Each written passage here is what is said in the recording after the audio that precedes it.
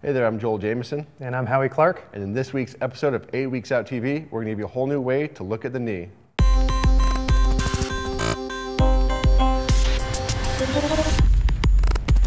All right, so welcome back. And today, again, we have Dr. Gerry Ramogida back with us after last week you really just kind of explored the foot and ankle, and I know took a look at your dorsiflexion. Yeah, I mean, I was blown away when he talked about you could have up to a 20% loss of power.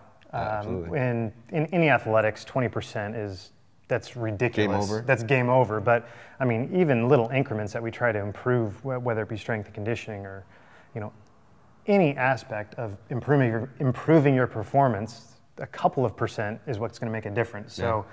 So I was kind of shocked to see where I was at. Well, this week we're going to take a look at a little further up the chain. We're going to look at the knee. And what I really like about his approach is just the idea that little changes, little micro movements make a big difference on your macro movements. And today, so we're going to be, like I said, moving up, looking at the knee. He's going to tell us a little bit more about how he evaluates the knee and something that most people don't think about, and it's going to be great. So last week we talked about the concept, or I introduced that concept of micro movement dictates macro movement. Again, attribute that and that thought process to Dr. Guy Voyer. Again, Process or process? Whatever side of the border you're on, that's your choice. So with the knee, we know that by its construction, the medial condyle of the femur is larger and longer than the lateral. And that has impact on the knee mechanics when you go from flexion to extension. It creates a rotary movement. Everyone knows that the knee acts like a hinge, and flexion extension is the primary movement. But it's really the internal and external rotation in that joint that allows for that full range of flexion extension to occur, and it's something that often is forgotten. So go ahead and lie on your back for me. So as a basic assessment, what we do is we just bring the hip to 90 and the knee to 90, and we get a grip around each malleolus. So I got my finger coming to the medial malleolus here, my thumb on the lateral malleolus, and I'm just getting a sense. I turn, and what you want to make sure is you're not getting movement at the ankle joint, and you turn internally, and the other way to look and ensure that you're getting the tibia is that the tibial tuberosity is moving. So it says in the books, if you look, it can be anywhere from 20 to 30 degrees of internal and 40 degrees of external. And you're doing pretty good, so nothing major to find there. There is an exercise we will show that can help with that. The reason it becomes important as well is that if you don't have that internal and external rotation as you go through flexion and extension, it increases the compressive forces on the meniscus. So ultimately what will happen over time if you lack those ranges is the meniscus will start to wear. And I mean, many athletes suffer from meniscal tears. They can be acute, but a lot of times it's just the gradual wear and tear.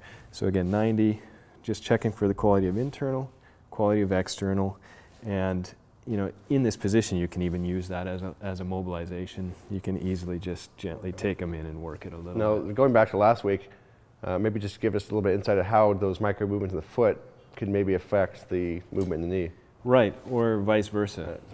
When we were talking about the major movement of the foot being pronation and supination and being a combination of all the joints of the foot, the forefoot, midfoot, subtalar joint contributing to that.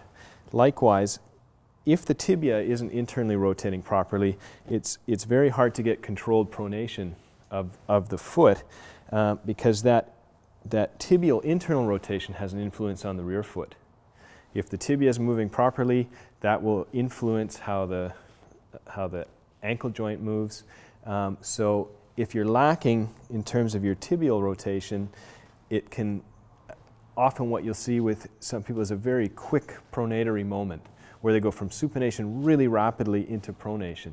And it can be attributed to poor tibial movement. The other thing about the knee, which is often forgotten, is the patella, the kneecap. It kind of sits there and everyone knows it's there, but never gets much attention. There are a number of ligaments which attach to the patella and kind of keep it in its anatomical position.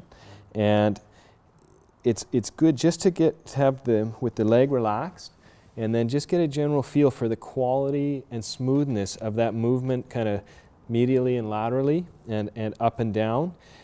Often what you'll find is that in one direction that patella doesn't want to move. And as a result, that alters the proprioceptive information in regards to movement in the knee, which again will have influence on muscle firing patterns. Often the VMO, we talk about VMO inactivity with knee issues.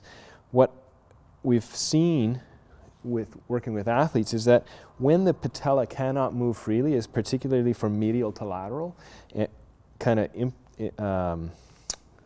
involving the medial ligaments that provide support to the patella, that lack of movement often correlates to lack of activity within the VMO. So just something to think about.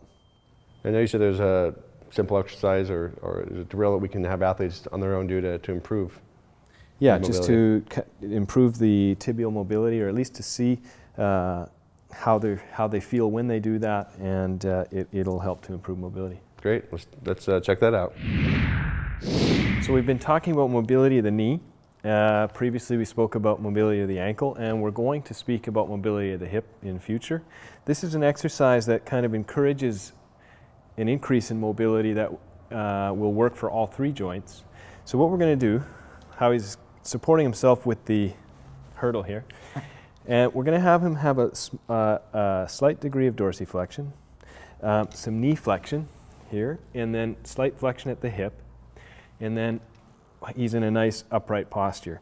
And then what we're going to have him do is he's going to swing that front leg, and he's just going to go into internal and external rotation. Now you can see what's happening is he's getting nice internal rotation at the ankle and external.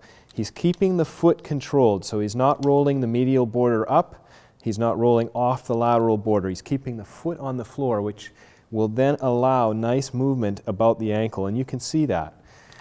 You can see the knee is going through internal and external, which we were assessing earlier, and it just encourages, it's just a nice controlled way to allow for that motion to occur. And then likewise with the slight degree of flexion in the hip and the way he's opening up, you're getting a nice movement into both internal and external rotation of the hip. So you can do that, you know, have an athlete do that 30 seconds to a minute, and it's just a nice way of hitting both foot, ankle, knee, hip, even spine.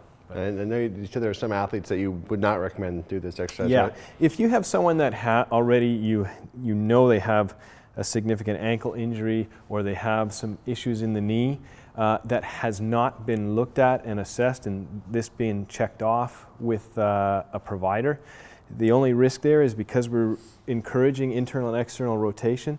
If there is any type of mechanical issue restricting that, we don't want to risk causing more injury to the knee or potential issues with the meniscus. So just got to be careful with that. Other than that, you're good to go? Other than that, should be good to go. That's something you do every day, every other day? How often would you do that? In that controlled manner, in a nice, easy motion, and within kind of the limits of comfort. You don't want to push it or go faster or go crazy with the range, but you could do that daily. Nice. Well, thanks again for coming. And like you said, next week we're going to be covering the hip, talk about how this all ties together and works way up the chain. So thanks again for watching this episode of 8 Weeks Out TV. We'll have more again for you with Dr. Gerry Ramogida next week. Most coaches and athletes really don't understand what conditioning is or how to develop effective training programs to include it. And the truth is that conditioning is often the difference between winning and losing. You know, conditioning seems to be given short shrift, and nobody speaks about it with confidence like he does. I created the BioForce Certified Conditioning Coach course to solve all these problems and more. I've done tons of other certifications. Nobody does this. I've put over 15 years of work and understanding to give coaches a step-by-step guide to maximize performance for each and every athlete. I'm taking a lot with me, so I couldn't write fast enough. And it was great. It really fit in well with my schedule. Joel's information is so valuable. With my clients, the results that I got were amazing. I never thought possible. This is the key to winning. This is the key to success. Just beyond my imagination.